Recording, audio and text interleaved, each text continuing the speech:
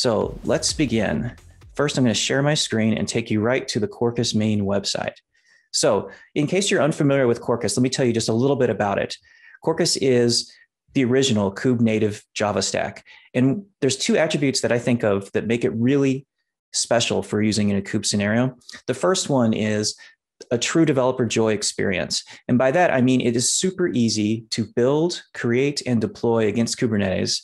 And the second aspect is a cloud container first runtime. So we call it a build time runtime. And the basic idea is to build your applications, tailor them specifically to a container image so that they start in incredibly fast times with incredibly small footprint.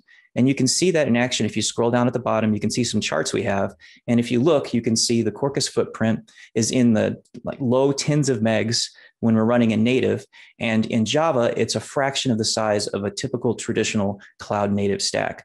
On the startup time, you'll see incredible startup time in the milliseconds for native and sub-second for Java. And what these attributes combined together allow you to do is to quickly respond to load in the cloud so that Kubernetes can easily scale up and create additional pods, and they're available immediately to handle that traffic right away before you experience a delay.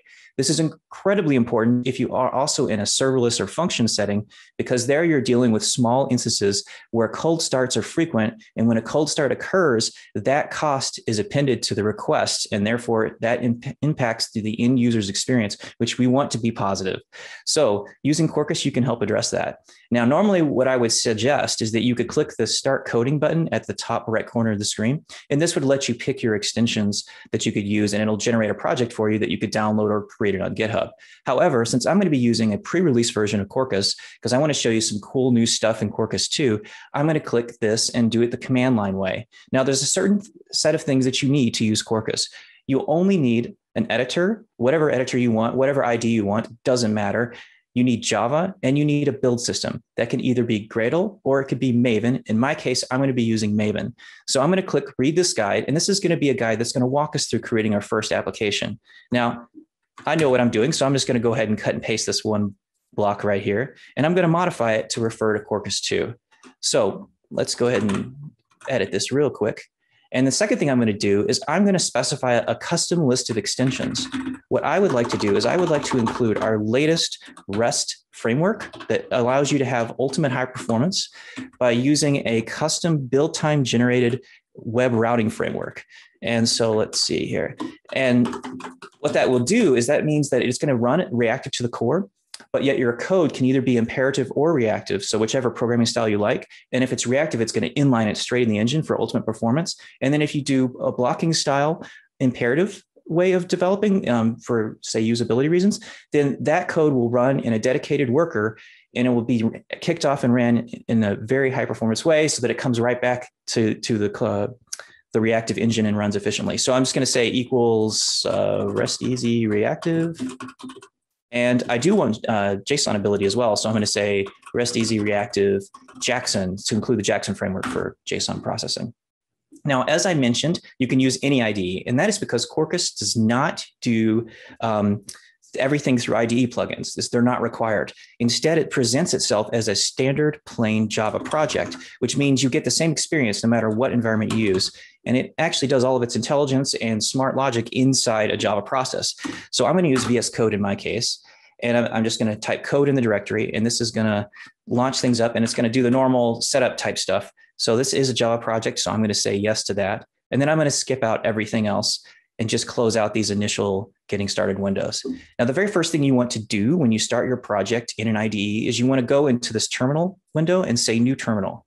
And I'm going to run a special command, mvn Quarkus dev. And this is going to launch our live coding experience. One of the great things about Quarkus is you can run your application, edit it live, and see the changes immediately without having to shut everything down, rebuild, recompile, go grab a cup of coffee, come back and try again. So this saves you a ton of time.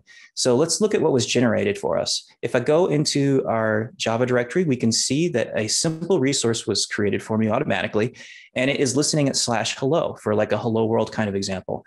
It also created a test for me, which is doing a rest assured style of test. And that is going to send an HTTP request on /hello, and it's going to expect a 200 for successful response. So I'm going to go back to the resource, and let's just go ahead and see what that looks like right now. So if I do localhost 8080 and I do /hello, I'm going to see hello rest easy reactive. Okay, well, let's change this message so I can show you live coding in action. So I could just say hello J4K, and we'll do some exclamation marks. And then once I make that change, it's going to happen. It's going to happen live immediately. And you can see I just refreshed the browser, and now it says hello J4K. Now you saw an error occur in the console. Like, okay, wait a minute, what went wrong? Nothing went wrong. This is our live continuous testing, which is new in Quarkus 2, and this is a great feature. So check it out. You can see I'm getting an error message now because I just changed the message, but I did not update my test. So hello rest easy reactive does not match hello J4K. So no problem. Let's fix our test. We're just going to say hello J4K. And then this is going to happen live. It's going to make the change immediately, run the test. And as you can see, it's under half a second, 408 milliseconds to be precise. And it's verified that now that is correct. Now, this capability is very powerful and it's very intelligent. It knows exactly which code has changed and which tests to run that are respective to that code. And because of this, I can do new things, like I can do pure test-driven development. So as you know, with test-driven development, the philosophy is that you write your tests before you write your code. Really simple. And that makes you think about the contract of your routine and not just the implementation, which can sometimes interfere with your contract, right? So we want to think about the input, the output, the validation, error messages, and so on. So I'm going to do a very simple example. I'm just going to do a multiply example. And that's going to send a request to multiply. And I need to send some parameters to multiply. So I'm going to say, let's see, dot query param. And I'll call the first parameter num1. And the second parameter is going to be, or sorry, the value we're going to use is 40. Actually, I could just fix up this white space because it's annoying. And then we'll cut and paste this line again. And we'll change the second parameter is going to be 50. So 40 times 50, super easy. We'll expect a response of 2000. Okay, so as you saw me editing in the bottom, the tests were continually running and it's failing still. And the reason it's failing is because it's getting a 404 because we haven't written our code yet. So let's write our code. Well, easiest way to do that is just duplicate the getting started resource that's created for you. So I'm just going to say multiply resource. And then I just need to do a few changes. I want to listen on the multiply URL. Oops, there you go. And I also need to fix my class so that it's actually the correctly named. And then I need to change the signature to match what I expect to do. So in my operation, I'm going to return an integer. It's going to be called multiply, and it's going to take a number 1 and a number 2. Now, since this is we're using REST easy, we need to say how we're going to get these values. Where is it going to come from? Well, we want it to come from the query stream because that's what our test is passing in. So to do that, we just say at query. Sometimes the tag completion is a little slow to start. Okay, then we say num1, and then we'll do the same thing here for our second number.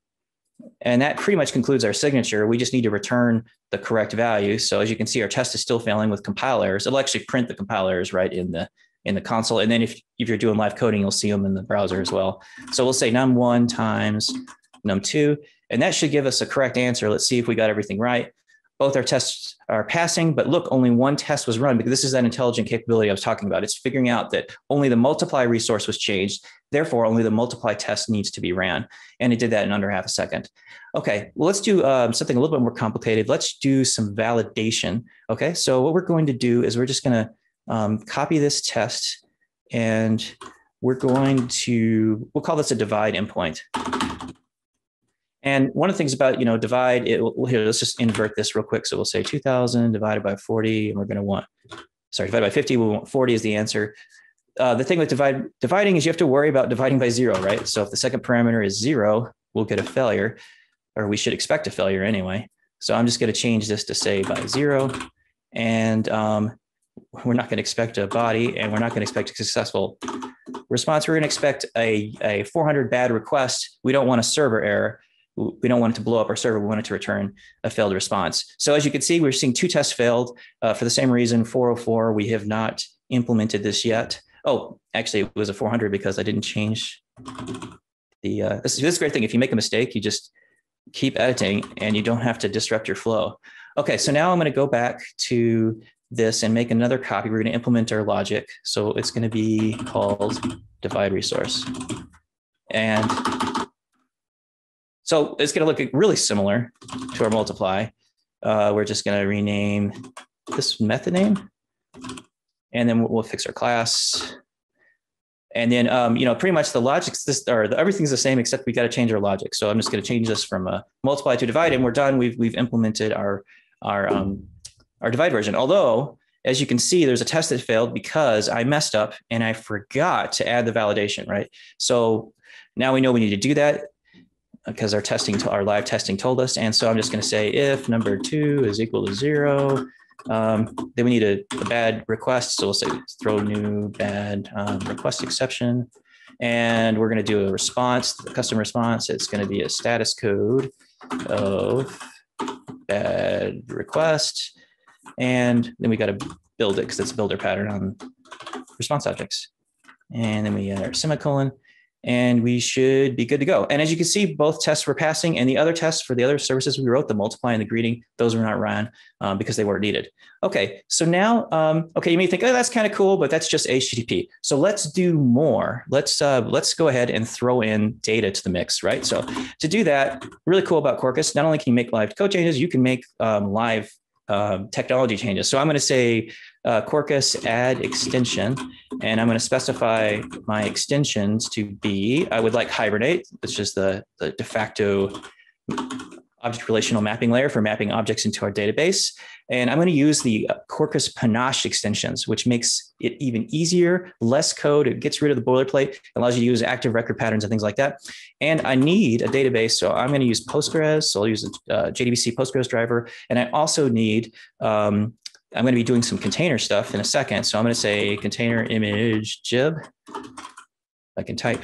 And then I'm going to say minikube because I'm running Kubernetes locally on my laptop today. And then once I run this is going to modify our POM and add our new extensions, which you can see we got the green check mark. So we're good to go there. The first thing you want to do when you do that is you want to right click on your POM and update your projects, because otherwise you won't get your annotations and your tab complete and your class path and all that kind of stuff. It'll report errors you don't want. And the next thing I want to do is I would like Hibernate to create the tables for me. So one of the things the scaffold team generated for us is this application properties file. And here I can just simply add a single setting, and it's called ORM database generation. And it's going to do a drop and create. And what the drop and create does is it just gets rid of tables if they already exist and creates them new, fresh again, which is really great for a development setting. Okay, so let's take a look and see what's happened. If I go back to the Java process and scroll back, you can see these Docker commands happening. So okay, what happened? If you notice, I did not create a database. I did not start a Docker instance for the database. I didn't do anything. I didn't even specify where to talk to the database. It's completely empty except for that one Hibernate property.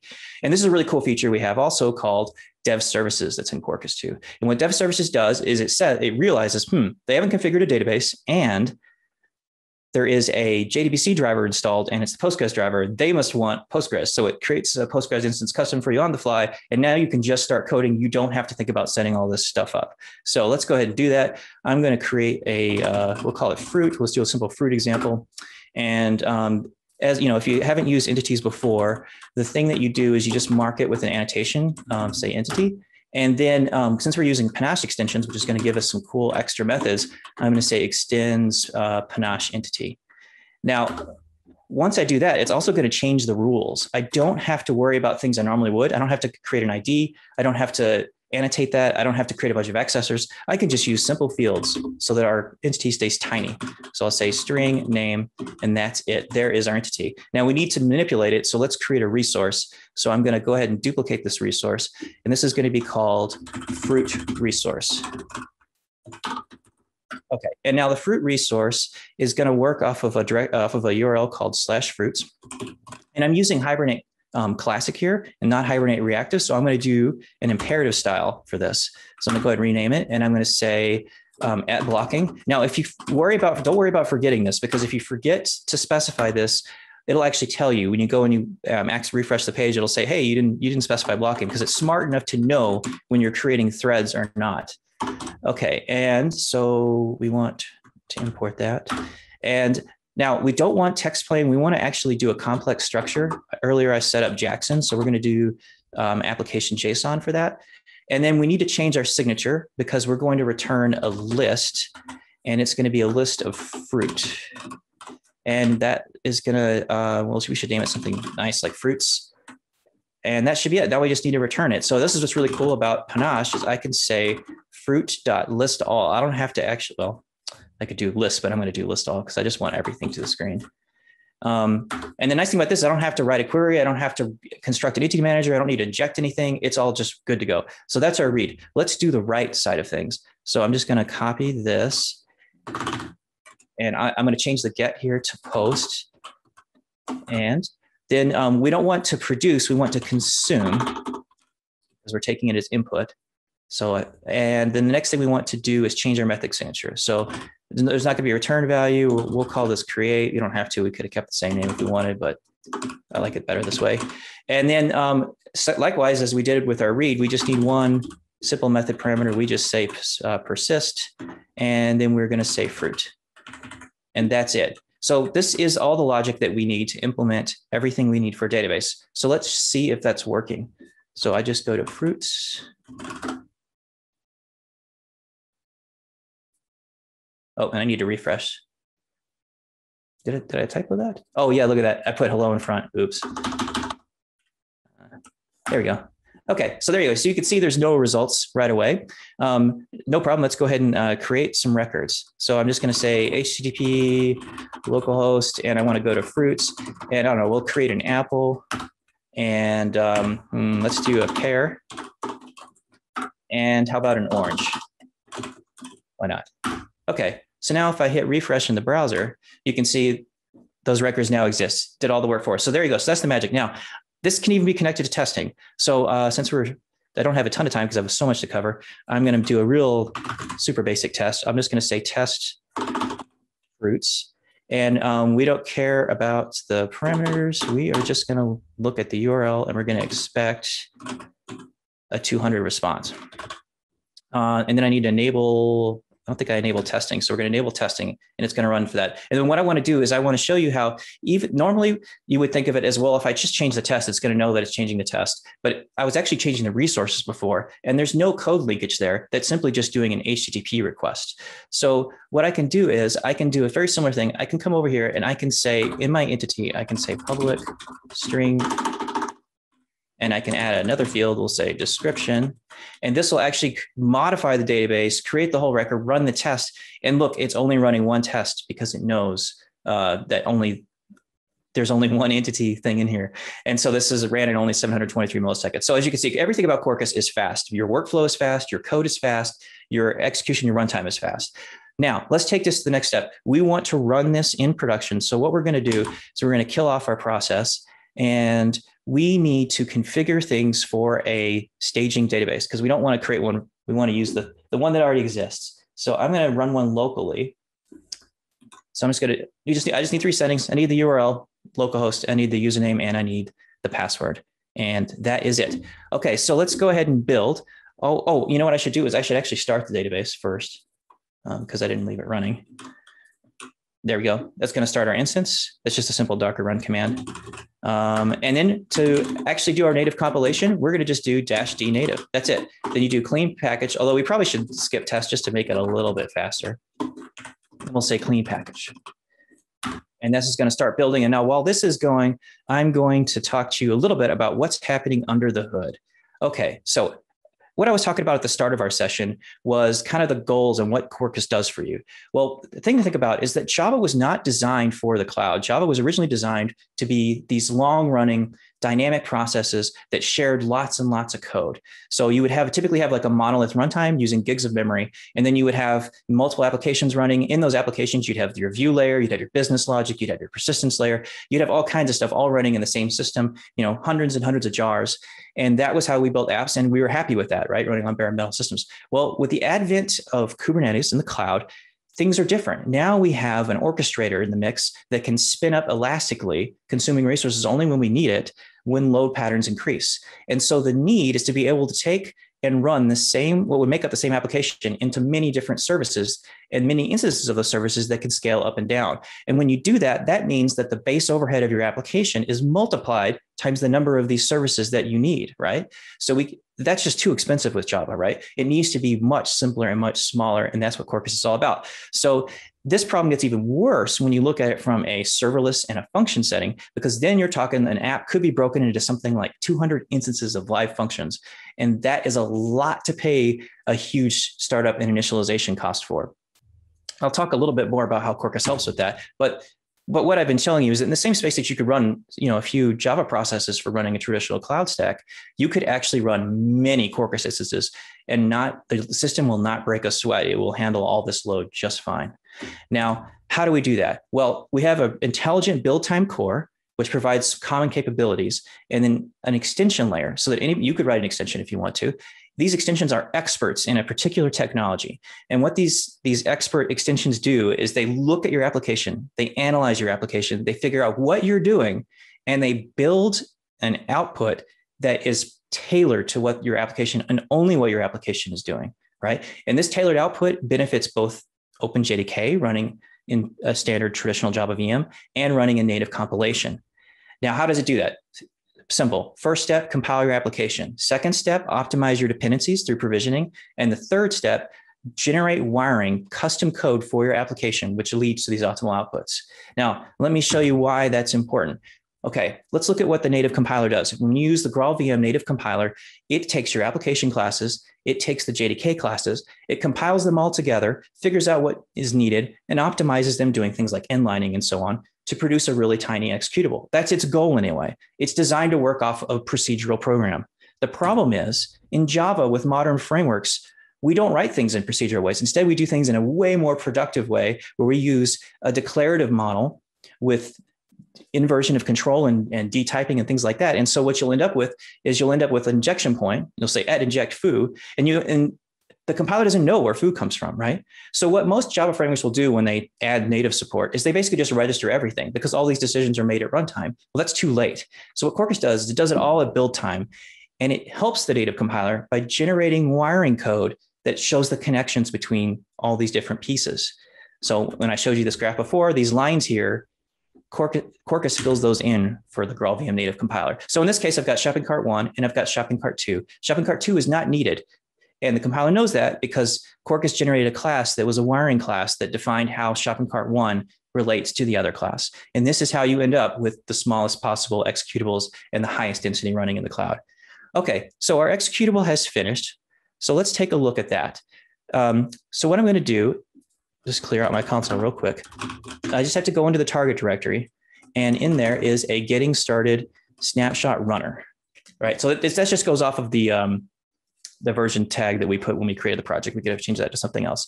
And then when I start it, it's going to start immediately. And just to show you that, just in case there's a video lay, I mean, it is like, it's instant. The second that you start, it's done. So that's like the request came in to Kube, it started an instance, it ran, we're ready to process load immediately.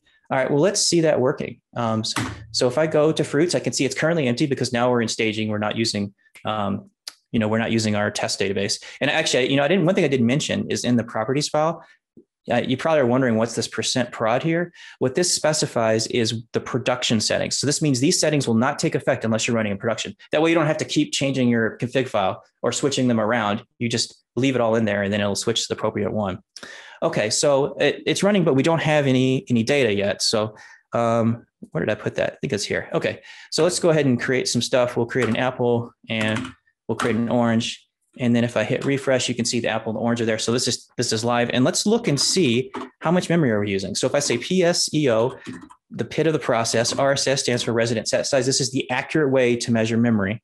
And then search for args. And then what we see is our getting started process is using only 36 megabytes of memory. And this is with an active non-garbage collected heap. So there's data in here that could be cleaned out and then it would be even smaller. But even so, 36 is tiny. Just think of how many services you could run with only using 36 megs of memory for your microservice.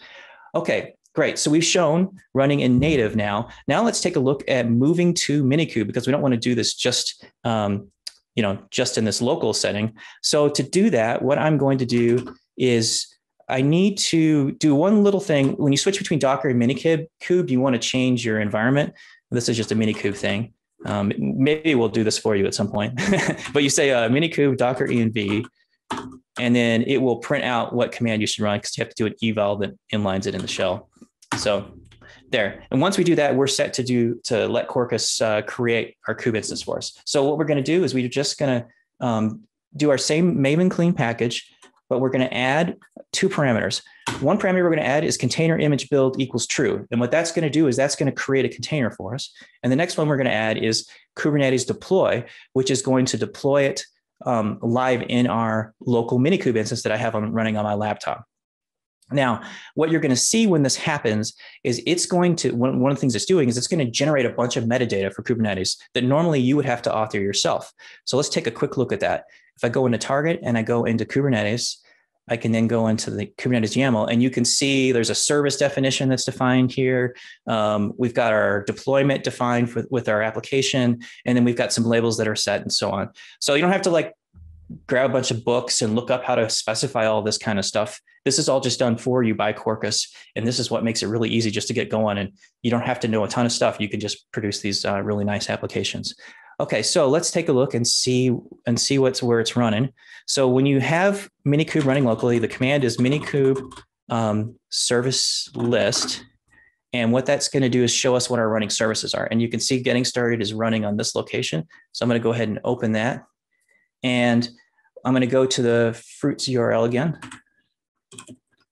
And, oh. Did I typo that? Sorry about that. There he goes. What am I doing wrong here?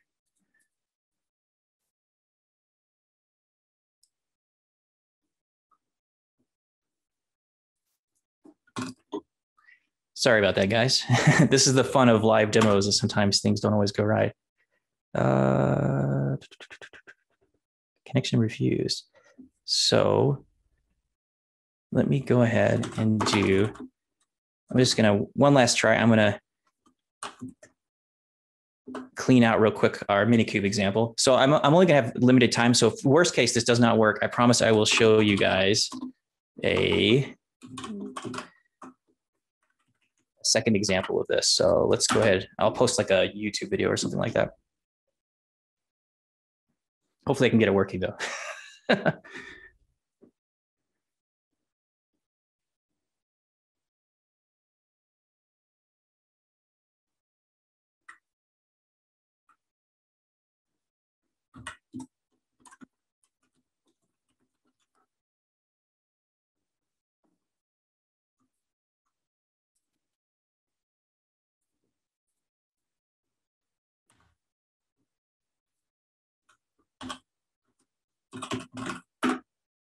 Yeah, I'm not sure what's going on my system here, guys. Sorry about that.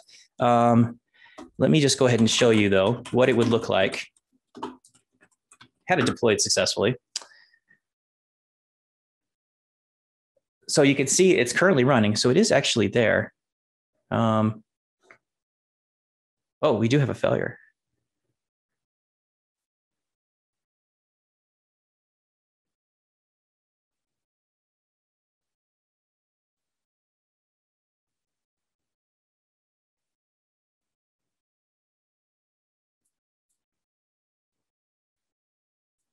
All right, let's take a look at the pod real quick.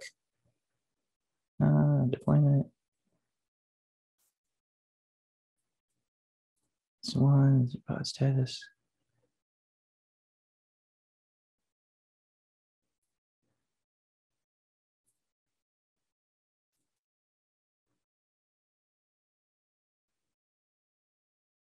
Oh, that's what I did wrong. Okay. Okay, guys, I made a mistake here. I'm really sorry about that. I forgot to point this to, I'm running at the wrong database. This is trying to bind to localhost on our local port. And what we really want to do is we want to point to our database that's running on the kube cluster. That was a really stupid mistake. Okay, so here we go. So I'm going to go ahead and change that. And then real quick, I'm just going to rebuild.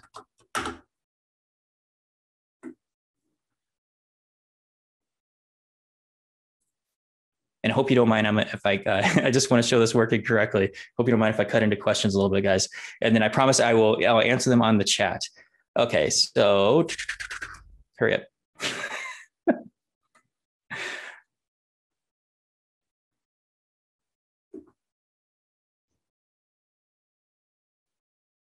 Oh, yes, I got to clean up.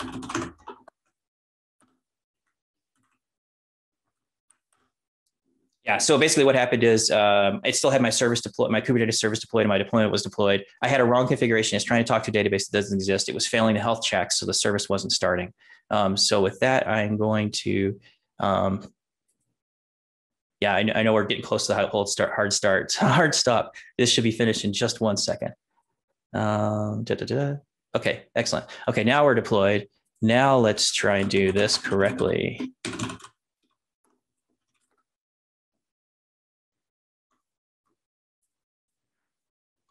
Okay. There we go. All right, there's our fruits working correctly now. And I can then, finally, I can create some records. That's what I'll do super fast. Okay, so we'll create an orange and an apple. Okay, hit refresh. Oh, am I not pointing at the right instance here? Let's go back here. Sorry, my flow got a little bit disrupted. I need to actually go to the correct service.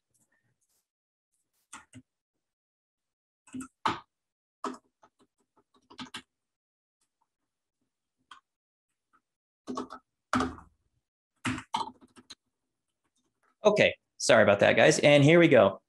We've created the 2 entries, so this is working correctly. It's actually running on Kube, and it is actually really easy if you don't make a really bad mistake, like specify the wrong database thing that I did. Okay, so just real quick to recap what I showed you.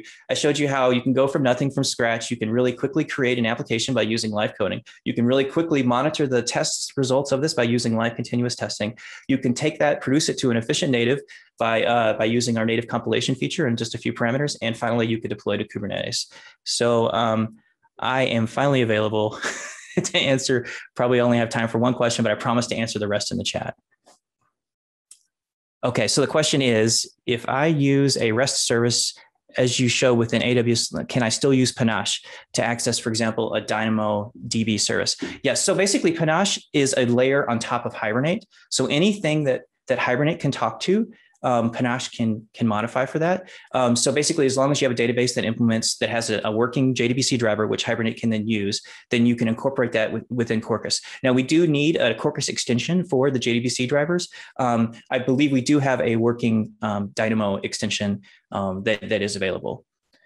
And there's a question about good online resources for Quarkus. Well, you can get those. You can go to our main Quarkus.io website. So I can show you that really quickly. And say Quarkus.io. And right on the main website, there is a guides section. And then there's tons of content on anything you want to do. And then we also have a really cool video show that we do every week called Quarkus Insights. And you may want to watch that and tune in and see a bit about what's going on in the Quarkus community. Okay, so I think we might be done with questions. Does anybody have any other questions they'd like to ask? Okay, in that case, I want to thank you guys for your time, and I hope that that for your next project you consider using Quarkus. And once again, apologies for my mess up at the end there. I think I just had a bit of a brain oversight there, but I hope you did get to see the experience and how easy and quickly it is to quickly build your application and carry it all the way forward to running on Kubernetes and also running in local containers as well. And so thank you and have a great day.